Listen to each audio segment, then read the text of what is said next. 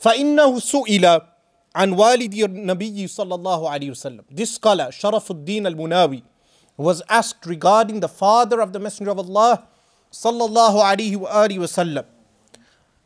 هل هو في النار? Someone asked, is he in the hellfire? فزعر السائل زعرة شديدة. That the Shaykh roared. Za'ara is to roar or bellow.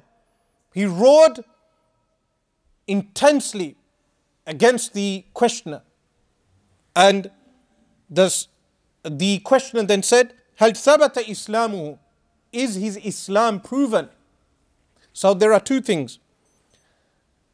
People who state that the parents of the Messenger of Allah sallallahu alaihi wasallam did not attain salvation, remember they cannot prove that the parents alayhim as-salam wa radiyallahu anhuma committed polytheism. This can never be proven from any source that they committed polytheism, that they worshipped idols. This is a fact. And he states, فَقَالَ, so the questioner then changed the question, that is their Islam established? Now obviously they passed away before the announcement of the prophethood of the Messenger of Allah sallallahu alaihi wasallam. But we do know that Sayyidatuna Amina radiyallahu anha witnessed light emanating from herself, as narrated in the Sahih of Ibn Hibban, the light of prophethood. But so this man asked, is the Islam established? And he stated, إِنَّهُ مَاتَ فِي الْفَتْرَةِ وَلَا تَعْذِيبَ قَبْلَ الْبِعْثَةِ, which means that he passed away, Sayyiduna Abdullah radiyallahu anhu, passed away fil fatra. Now the meaning of the word al-fatra, do not confuse this with al-fitra.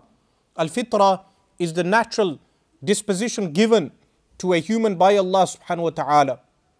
But al-fatra is the gap, the period with the ta, the two dotted ta, that period in which there are no prophets sent to the people living at that time. Those people are referred to as being Ahlul Fatrah.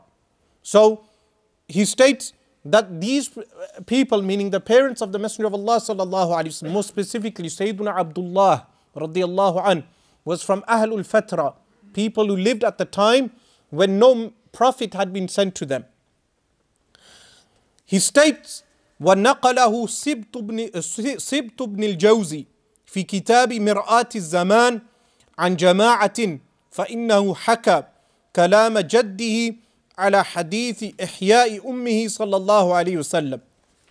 Now Sibt ibn al-Jawzi is the grandson of Abdul Rahman ibn al-Jawzi rahimahullah ta'ala, the scholar in Baghdad who lived in the 500s of according to the Hijri calendar.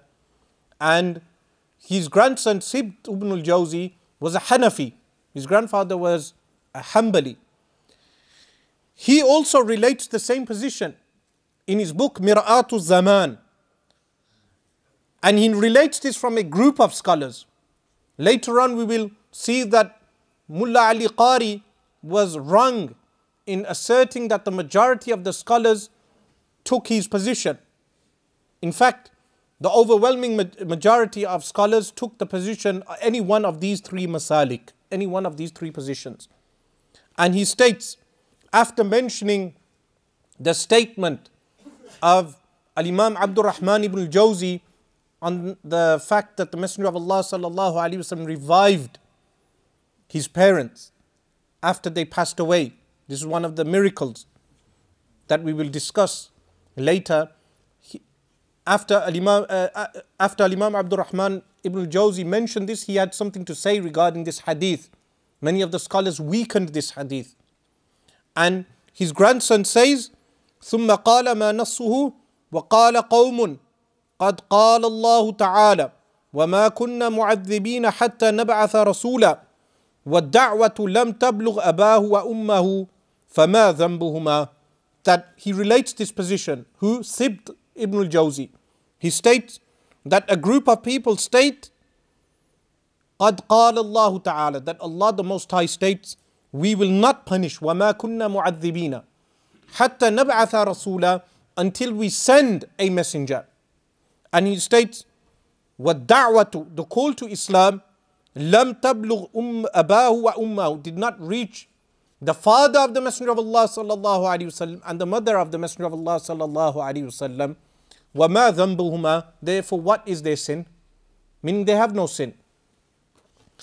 He states also that Al-Ubay, in his commentary of the Sahih of Imam Muslim, mentions